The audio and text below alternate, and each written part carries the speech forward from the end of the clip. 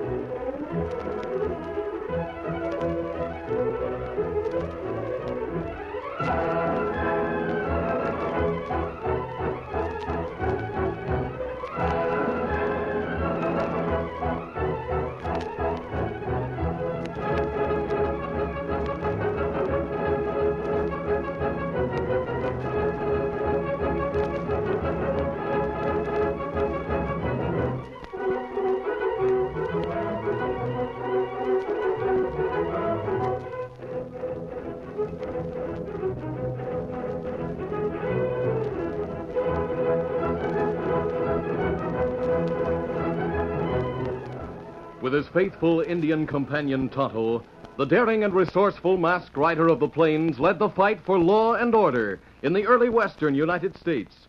Nowhere in the pages of history can one find a greater champion of justice. Return with us now to those thrilling days of yesteryear. From out of the past come the thundering hoofbeats of the great horse Silver.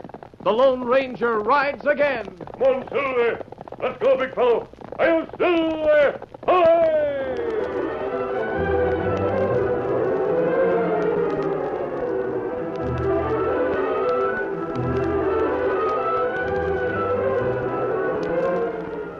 Matt Madrigo and his band of hide hunters were skirting the boundary of the hunting ground set aside for Chief Lame Bear and his tribe in their treaty with the United States government. Suspecting that the hunters might try to stir up trouble between the Indians and the settlers, the Lone Ranger and Tonto were following the trail of Madrigo's horses and wagons. There's something mighty strange about this expedition, Tonto. They're certainly not hunting buffalo. In fact, they've deliberately avoided the main herd, and they keep getting closer to Lame Bear's territory. If they meet a hunting party of Indians, there'll be trouble. Plenty bad trouble. Colonel Graves promised Lame Bear no white men kill buffalo in Indian country. Lame Bear promised Colonel Graves to leave settlers alone. If Lame Bear's warriors see white men break promise, then stop buffalo hunt and hunt white men, burn houses, kill everybody. Oh, Silver, Fella. Tonto, can that be over there? A huge, pure white animal. There's an Indian on a pony. Him sacred buffalo, a pagan tribe. Young, brave, chief's son, ride with buffalo 3 days, 3 nights, this time every year. No white man come near white buffalo. The Indian sees us, Tonto. I'll wait here. You ride over and give him the sign of friendship. Me go. Get him up, Scout. As Tonto approached the guardian of the white buffalo, he heard the hunting chant of the Piegans. Tonto stopped, dismounted, and stood with his right hand uplifted until the young Indian on a paint pony rode up. Greeting, brother. Good hunting. Oh, where? Good hunting. What brings you into the country of my father's tribe? I am Black Eagle, son of Lame Bear. Me, Tonto. In my heart is friendship for your people. We watch trail of men whose hearts are black to carry word to white warriors at fort if promise given to your father's people is broken. Good. Return in peace. I ride beside my brother, the white buffalo. He will show me where my people will find good hunting. I ride with no gun, no bow, no lance, no knife, no food. I ride for 3 suns and 2 sleeps, then return with my brother, the White Bull, to the lodge of my father. Good. Me go now. Good hunting. Good hunting. Get 'em up, scout. As the Lone Ranger and Tonto, back on the trail, kept a wary lookout for signs of trouble, Matt Madrigo had halted his party in a creek bottom while scouts were sent out. Hey, Matt, that's Shorty coming. I bet he's got news the way he's pounding the trail. I hope you're right. It's up to us to grab the White Buffalo and get clean out of this country as fast as we can before word gets back to the fort. The old colonel hasn't got much love for me. Oh, hold there. Over. Stay. Well, Shorty, you seem all heated up about something.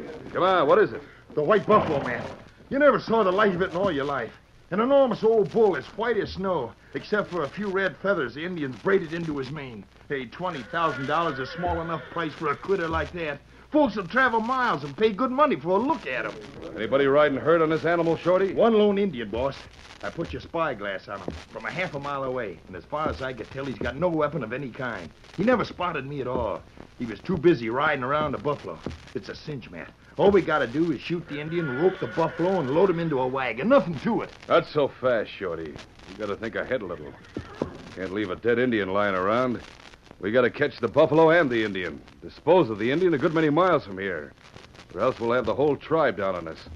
Like as not, the colonel and his boys in blue. Do we aim to haul a critter clean out of the country by wagon? We sure can't drive him like a steer. Well, that's all fixed. The cattle car waiting at Buckthorn. Once we get 'em loaded and headed west, our job is finished. We ought to be gone from here before sundown. But suppose we tangle with troopers or the marshal before we get the White Bull off our hands. Don't you worry about that. Here's a bill of sale, all drawn up legal. Lame Bear's sign on it. And the signature of Archie Lazat, the Indian agent. It's a job I'm proud of, I do say it. But the agent's going to deny he ever put his name to that paper, isn't he? Shorty, how long do you think the Indian agent is going to live after the Indians find their white buffalo's been made off with? All right, now listen careful, you fellas, what I got to say. This has got to be a clean job. I had to promise old Pete Barnum that no matter what, we wouldn't rile the Indians. I'm supposed to buy the white buffalo off them. He gave me $10,000 in gold. The old coot actually thought I'd hand it over to Lame Bear, not knowing, of course, that the tribe wouldn't sell their sacred buffalo for $1 million.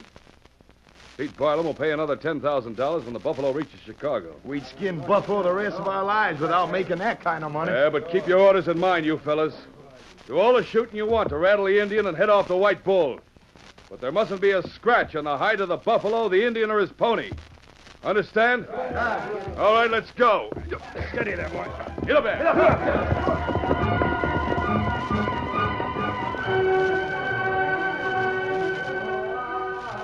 As Black Eagle, son of Chief Lame Bear, followed the white buffalo feeding peacefully on new grass, Matt Madrigo's men cut off escape in any direction. Come on, boys. Ride him down. Hit him off! Get a rope on this critter, somebody. Careful there with that bull. Don't bust that Indian's neck. Grab him and lift him off the pony. Sam's got the bull down. Hog time, boys. This Indian will bust my neck in a minute. Give me a hand here. Say, that's sure a handsome animal. Maybe we can figure some way to get an extra $5,000 out of Pete Barnum. See, those ropes aren't too tight, Sam. We don't want them marked up any. How's the Indian? They're still full of fight. If he'd had so much as a knife on him, we couldn't have taken him alive. Don't be afraid to rope him good and tight. Never mind the marks on him.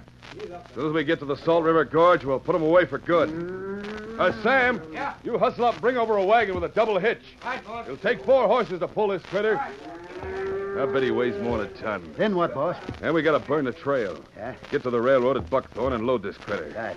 When Lame Bear's Indians find out what's happened to their white buffalo, this country will be too hot for any white men. I'll be glad to see those homesteaders cleaned out. Yeah, they got no business out here in the Buffalo Range anyhow. Darkness was settling over the plains when the Lone Ranger and Tonto, following the trail of Matt Madrigo's gang, came to the scene of the capture of the white buffalo and young Black Eagle, his guardian. To the experienced eyes of the Lone Ranger and Tonto, the sign was easy to read. Madrigo, him steal white buffalo. Take him in wagon. And take boy. son, Lame Bear. Evidently, they've taken Lame Bear's son alive. No sign of blood. Them kill him sometime. Yes, I'm afraid so, Tonto. Rodrigo knows that until the Indians are sure that the chief's son has been killed, they'll keep on hunting for him. When them know him dead and White Buffalo gone, them try kill every white man round. Every woman and child, too, Tonto. They'll be insane with anger. All right, come on, Silver. Get him up, Scout. Cautiously following Madrigo's trail, the Lone Ranger and Tonto came to the camping place of the gang about midnight. Dismounting, they crept forward until they could hear the horses in Madrigo's camp. Now, Tonto, give the signal. Let Black Eagle know friends are near. Coyote signal. Yes, go on.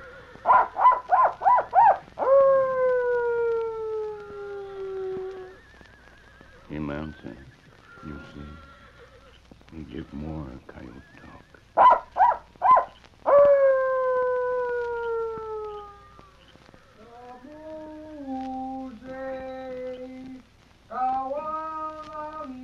Him sing Piegan death song. You listen.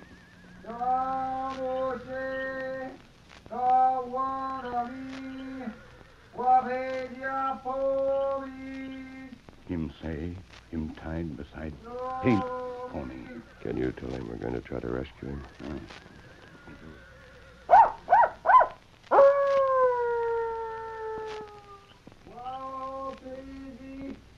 Now I'll go to Black Eagle. You bring the horses. He bring them. Creeping inch by inch through the prairie grass, the Lone Ranger moved toward the faint embers of Madrigo's campfire. He saw the shadowy figure of the man on guard leaning against a wagon wheel, rifle in hand. Underneath the wagon, within a few feet of the man on guard, the Lone Ranger crept to the side of Black Eagle, lying on the ground near his tethered pony, his hands and feet bound to stakes. 4 strokes of a sharp bowie knife, and the Indian was free. Another knife stroke, and the Lone Ranger had cut the Paint Pony's lead rope. Then, with a great spring, he seized the sentry, while Black Eagle raced into the darkness. This will stop you. No! Kimasabi, here, horses. Easy, Silver, easy. All right, let's go, Tonto. Black Eagle has escaped right after him. Come on, Silver. Get him up, Scout. You all right? Me hear shot? Sentry's rifle went off when I grabbed it. Black Eagle may need a gun. Give the Piegan war cry, Tonto. Here come Madrigo's men. We must get together with Black Eagle. Then, Tonto, you ride to the fort and tell Colonel Graves what's happened. Come on, Silver. Get him up.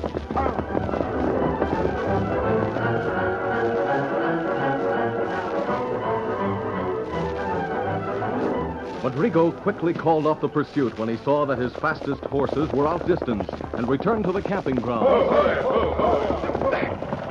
Fine sentry you are, Sam Mitchell. You must have been sound asleep. Oh, I was as wide awake as you Too were. bad they didn't get your scalp along with your gun. By sunup, Lame Bear's braves will be hot on our trail. Come on, men. No time for squabbling. Hitch up the wagon. Let's get going. It's only a short distance to the railroad. If we hurry, we can make it before the Indians catch up with us. Come on, now, hurry up.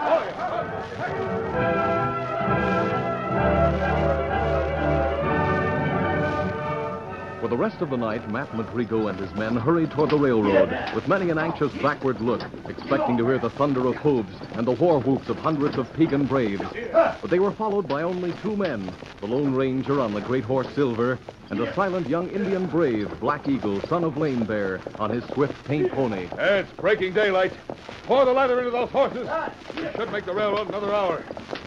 Shorty, you ride on ahead and scout for trouble. The Indians might try to head us off. Right, boss. We're goners if they catch up with us. Could have been me on guard instead of Sam Mitchell. Shorty, you shut your mouth and do as you're told. I'll tend to Sam Mitchell. Nobody but an Indian could have sneaked into our camp like that. Now get going and keep your eye peeled. I'm going right now. Get up there. Come on.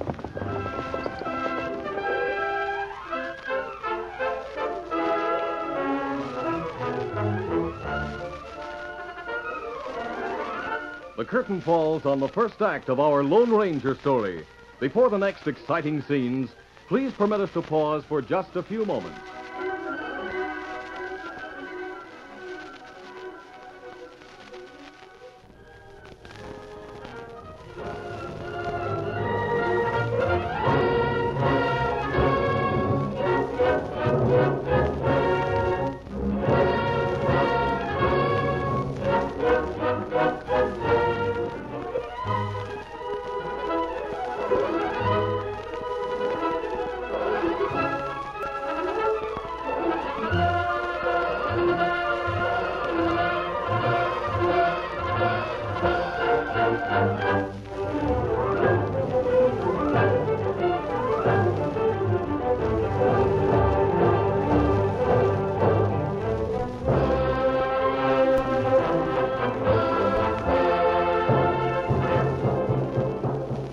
now to continue our story.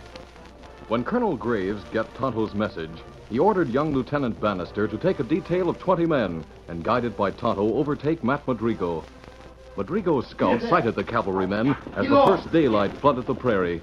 He rode back to warn his boss. Hey, look who's coming yonder, Matt. Hey, it's Shorty. He's got news of some kind. Bad news, most likely. Easy.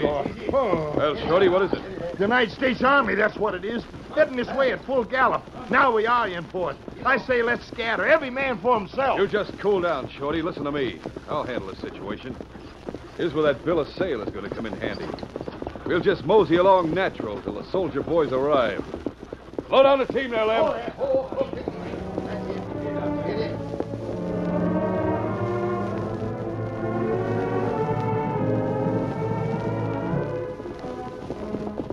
As Lieutenant Bannister led his men over a rise in the prairie, they saw Madrigo's covered wagon and a group of horsemen leisurely moving in the direction of the railroad. Well, I don't see any white buffalo, Lieutenant Bannister. Maybe in the covered wagon.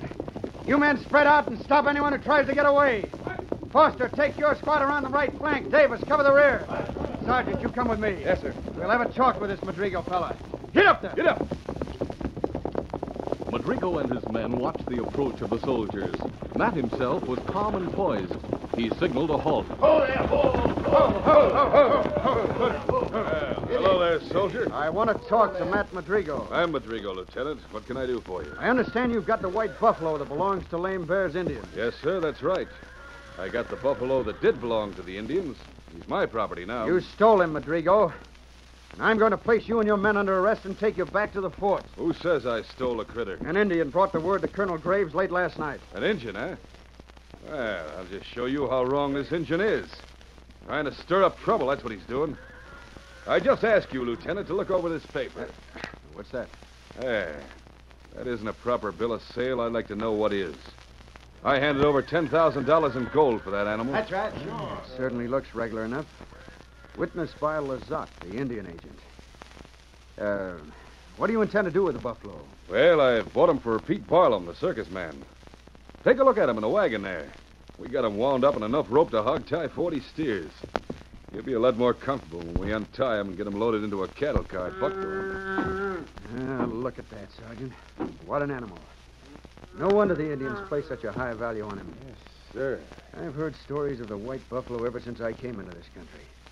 But I never quite believed there was such an animal. Lieutenant, I got a hunch there's something fishy about this deal. Hadn't we better herd the whole outfit back to the fort and let the colonel investigate for himself? Sergeant, Madriga's bill of sale seems to be perfectly legal. We can't take the law into our own hands. If we hurry, however, we might have time to send a scout to Lame Bear's village and confirm Madrigo's story before the noon freight leaves Buckthorn. If we hurry. So let's go. Yes, sir. Goodbye, Lieutenant. Been a pleasure meeting a smart young officer like yourself. Goodbye. Come on, Sergeant. Get up! Get up! See, boys, how easy it was? Yeah, Matt, but those soldiers are downright suspicious. I doubt that any scout can get to Lame Bear's village and back to the railroad by noon. We'll not take any chances. We'll burn the trail and get the bull loaded on the train as soon as possible. All right, come on, boys. Let's get going. Get off!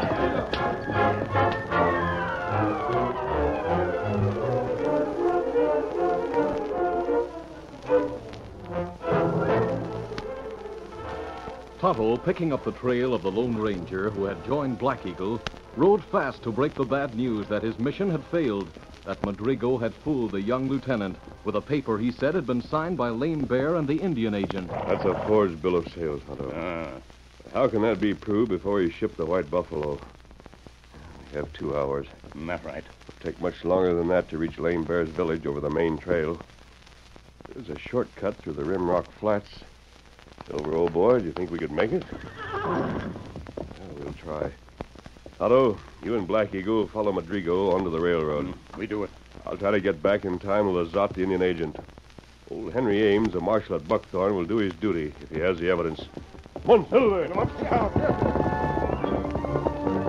The Lone Lone Ranger knew that every minute counted. He urged the great horse Silver to greater and even greater speed. At a pace that would have killed an ordinary horse, the mighty stallion flashed across the open country to the masked man's destination. The morning was half gone when the Indian agent's office came into view. A moment later... Hey there. Easy, big fella. I want to see you, Lazat. I've got you covered, mister. Before we do any further talking, you'd better account for that mask. Who are you? We'll discuss that later. Right now, I've got to ask you a question. How you... Did you know that the white buffalo was sold? Sold? What kind of a joke is that? It's no joke. The Indians wouldn't sell that buffalo at any price. The men who claim to have bought it are showing a bill of sale to prove they paid the Indians $10,000 in cash. I don't believe it. The bill of sale was witnessed by you. That's a lie. More likely, it's a forgery. Your name is signed. What? Then it is a forgery. Who are these men? Where are they? What's their game? I'll take you to them. I'll saddle a horse right away. All right, come on, I'll help you.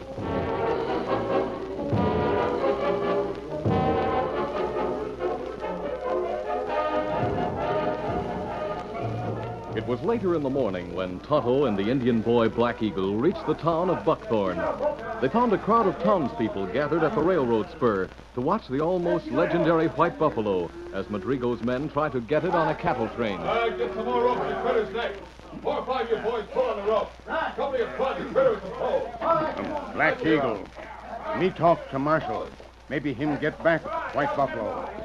Mister. Yeah? Madrigo steal White Buffalo. Him belong Lame Bear's people. Madrigo take Black Eagle captive. Madrigo has a bill of sale that looks all right. Will Black Eagle swear out a warrant? Him understand, but him not talk. White man talk. Maybe Lazat come soon. He signed the bill of sale. I can understand why Black Eagle is angry, but I don't see what I can do about it. All right, haul on them ropes. Get that animal on board. Hey there, Madrigo.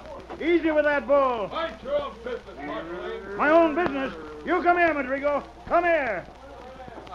Don't get sore, Marshal. I didn't mean to speak sharp at you. I won't tolerate no cruelty, see? You tell your men to watch how they handle that buffalo. We'll be more careful, Marshal Ames. That's it, fellas. Now you got it. The white buffalo at last made up its mind to enter the cattle car. Black Eagle sobbed and chanted softly as he saw the bull disappear inside the car. And then the car door slammed shut. That does it, boys. Now we can get aboard the train. Go ahead, pile aboard while I signal the engineer. Well, looks like the last of your white buffalo, Black Eagle. Look, coming down trail. Great Scott. Look at that white horse that's leading the way. Him, friend. Him bring news. He's masked. That right. Hey, that man in back of him. That's Lazat, the Indian agent. What's he doing this far from his office? Black Eagle. Maybe Buffalo not go away. Don't let that train leave. What's he say? Not let train leave. Hurry up, boys. Get up board that train. Stay right where you are, Madrigo. Hey, who are you? Marshal Ames. Yeah, but... Kemosabe. Yes? White Buffalo already on train. Hurry up, engineer. Get this train rolling. Get us out of here. Marshal Ames, those men get away with a white bull.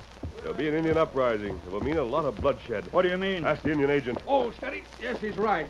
Those men are stealing the white bull. But they showed a bill of sale. You witnessed it. It was a forgery. Then Buffalo not sold. No, Tonto. Hold on there, Madrigo.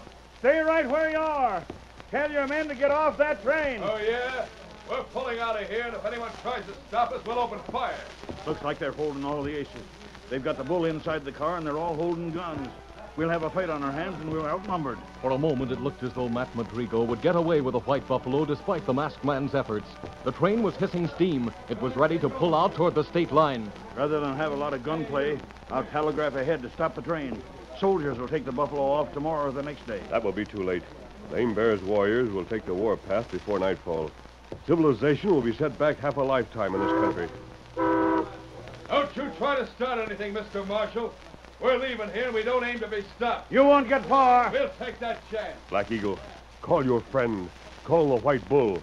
Tell him to come to you. Ciao! Ciao! Oh! The effect of the Indian boys' loud shouts was something to behold. There was a mighty roar from inside the cattle car, and then a crash and a splitting of timber as a powerful bull charged against the door. I'll get you for that. Madrigo brought his gun to bear on Black Eagle, but the heavy gun of the Lone Ranger spoke first. The outlaw's hand went limp as a bullet shattered his wrist. The gunplay has started. Come on, Lazat, get into it. Right. Madrigo's men, realizing that they had been exposed, were fighting for their freedom. Several ducked for cover and kept Marshal Ames, the Lone Ranger, and others at bay, while two hurried to the engine cab to get the train started toward the east.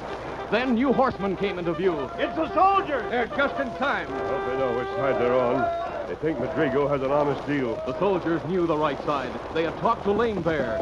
They came in with their carbines barking in the direction of Madrigo's men. After that, the fight was over quickly.